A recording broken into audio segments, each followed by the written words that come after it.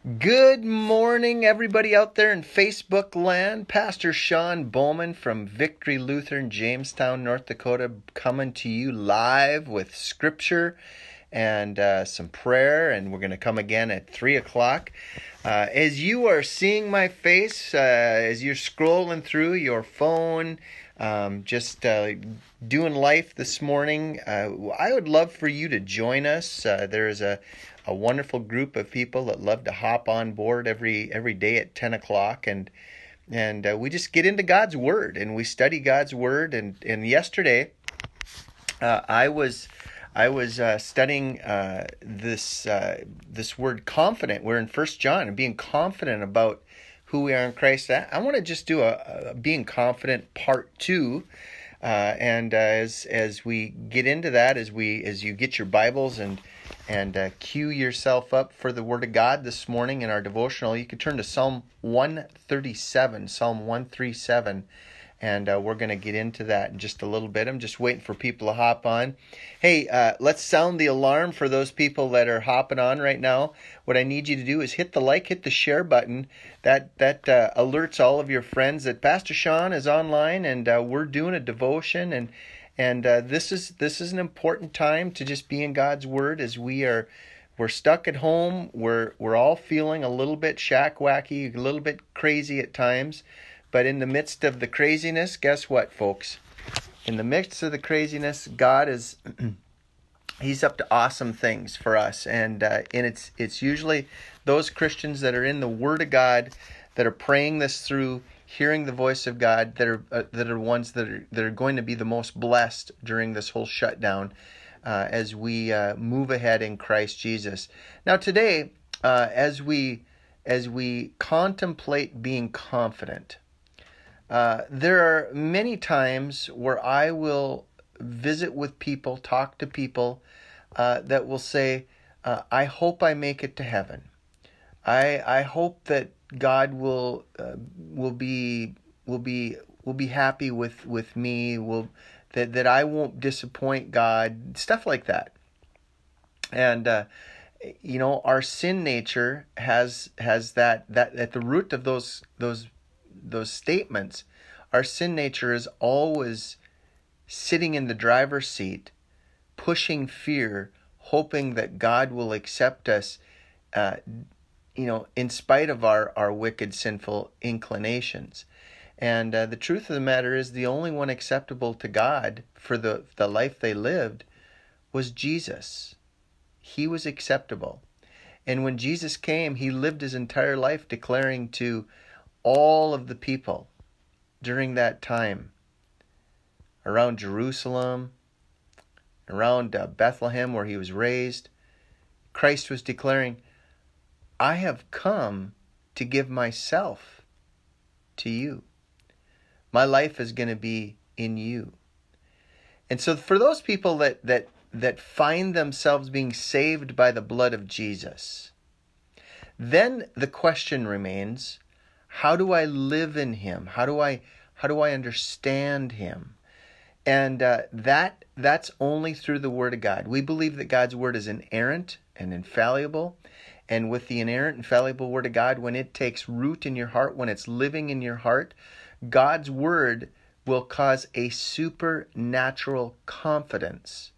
Not in yourself, never in yourself. In fact, the confidence you'll push away from self and you'll push into Christ. And when you push into Christ, there is a supernatural confidence that does something unbelievable.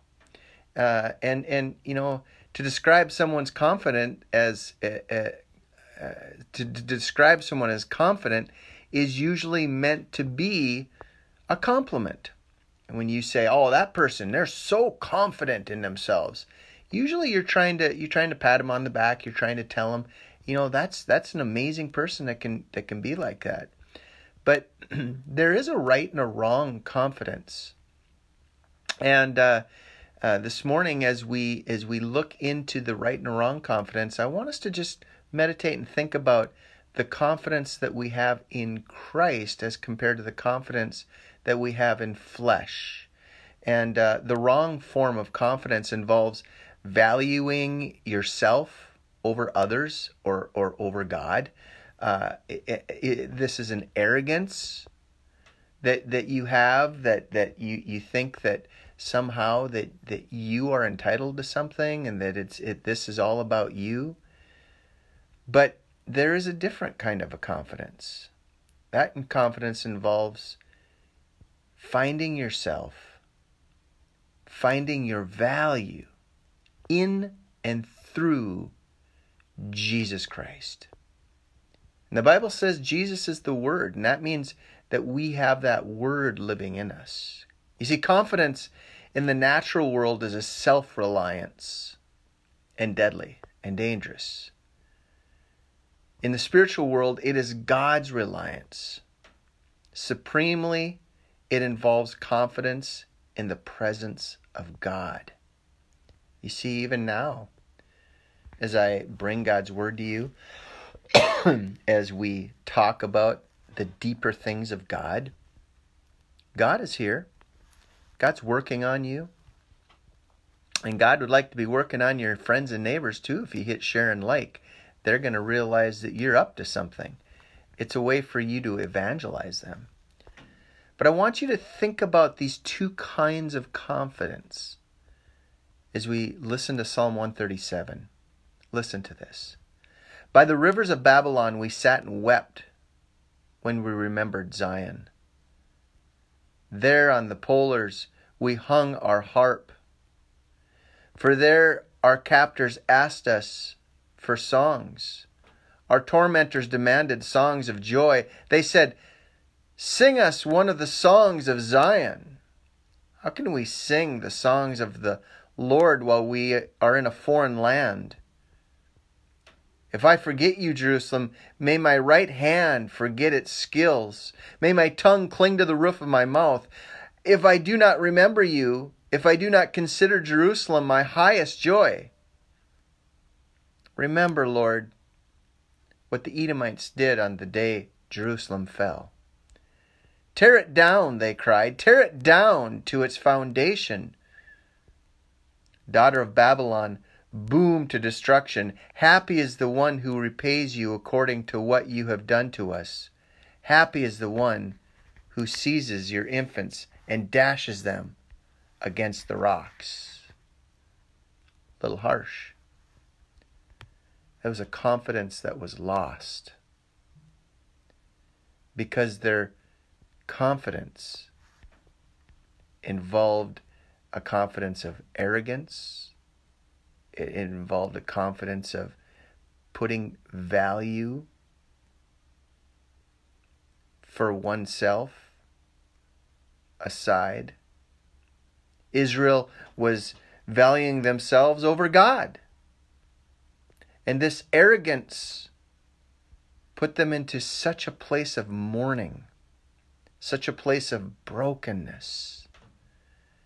And there's something very comforting about the raw anger that is expressed in this psalm. I mean, just go back and read it again. Psalm 137, 1 through 9.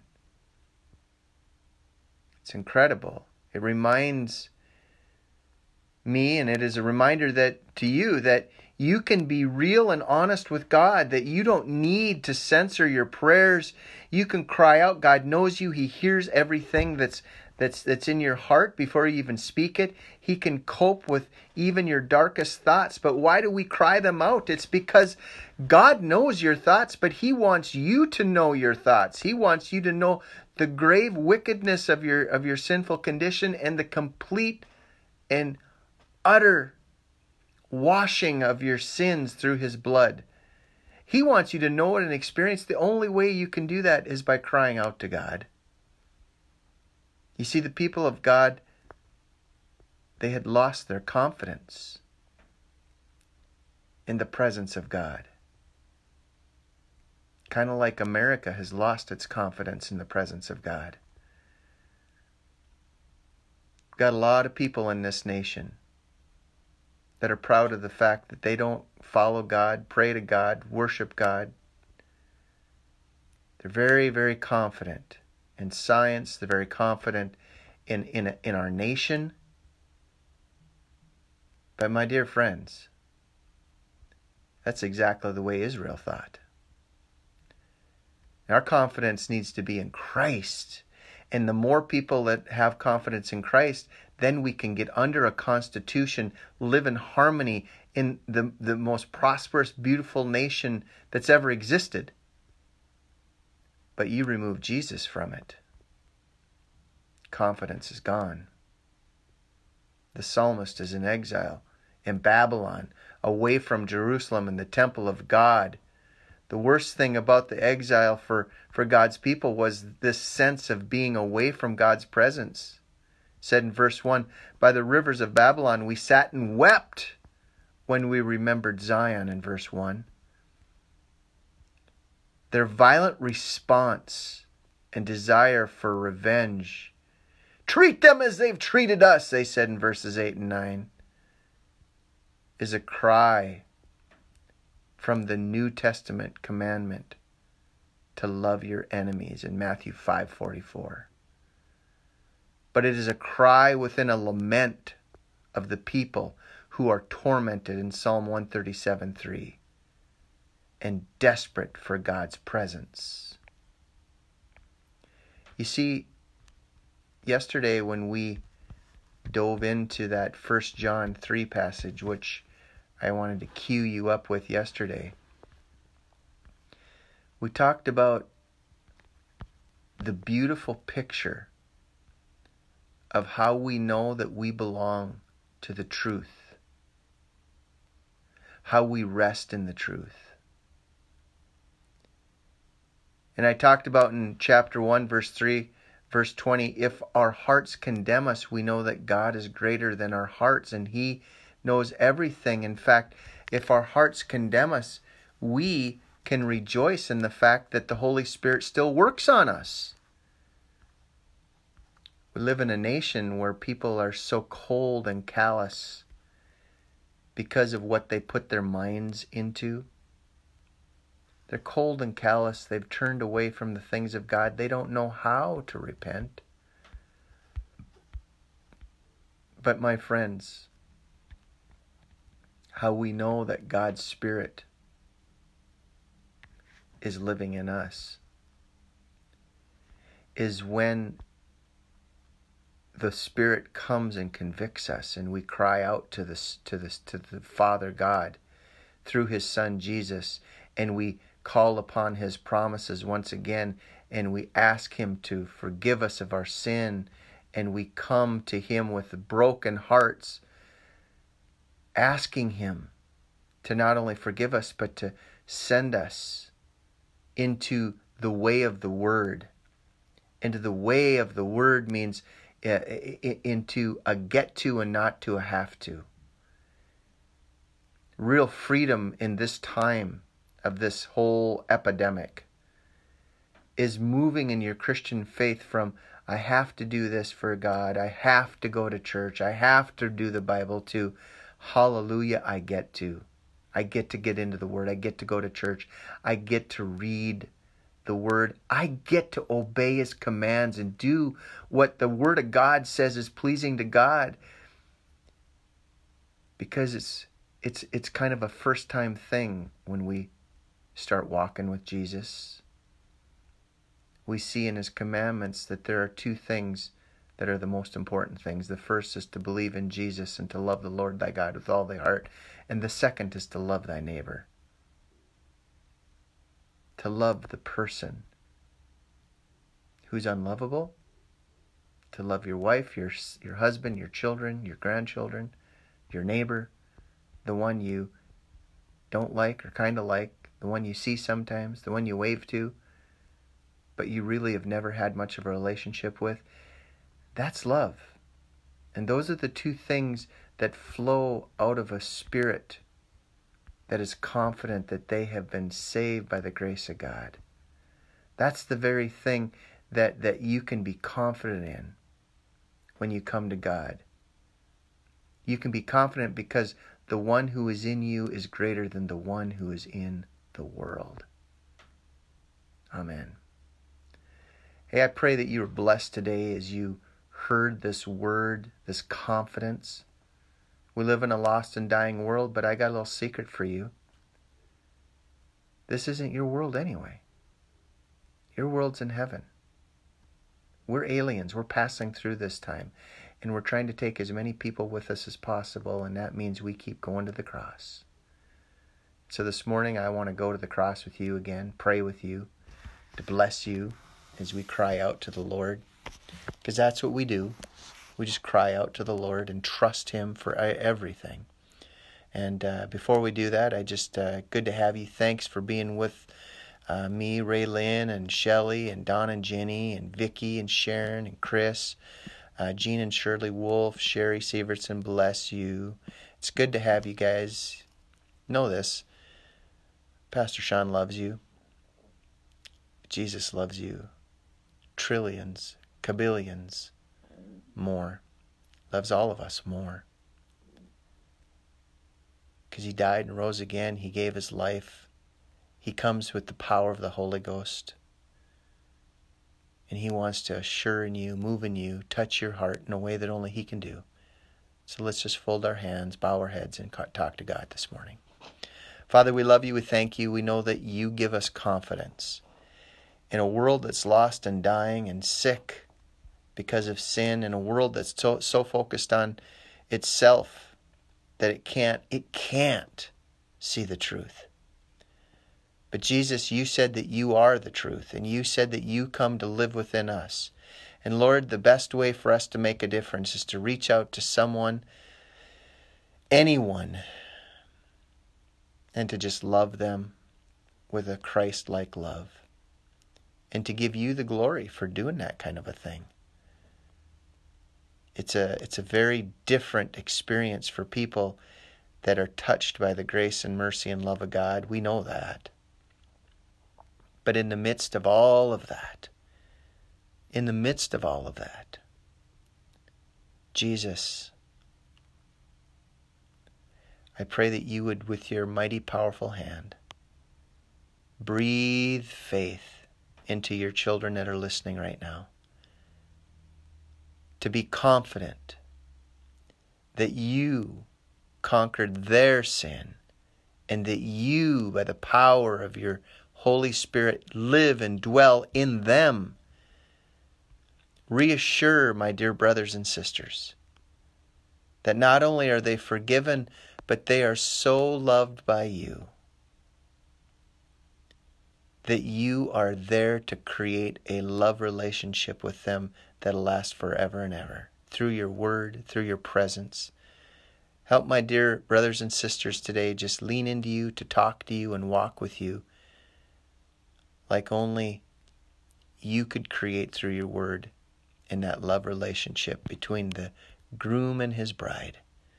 And we are your bride. We love you, Jesus. We thank you that we have confidence that you are ours and we are yours. In Jesus' name. Amen. Hey, this is Pastor Sean Bowman. Thank you. I am so glad that you guys are with me here today. Darren, I pray that you're getting some good sleep as you are driving and working. Thank God for our truckers. Thank God for all of the people that are out there in the front lines in medicine, for our factory workers, for the people that are keeping us safe and secure. It is an unbelievable gift to have such a wonderful country like ours. Such an awesome opportunity to just go into a spirit of praise and thanksgiving. And here's what I have been praising God for lately. I've been praising God for you. Every one of you are so unbelievably precious and loved. And I am so honored, no matter how bad it gets, to be able to come together under the banner of Jesus Christ through His Word, to pray and believe and to seek Him. It is a gift. And to do it with you. It is an honor that we get to worship our King in this way. And so as you go forth today, go forth with confidence that Christ has it. He's got it in control. He's got your life in control. He's got you. Confidence in the Son of God. So good to have you today. God bless you. We'll see you at 3 p.m. for prayer time. Faye and I are going to be praying and thanking Jesus for all the things that we have, and we so much appreciate this time together with you. Hey, if you enjoyed this, hit like, hit share. This is Pastor Sean Bowman with Victory Lutheran Church, Jamestown, North Dakota, just lifting high the promises of God for God's children so they can thank the Lord this day. Have a great day. God bless.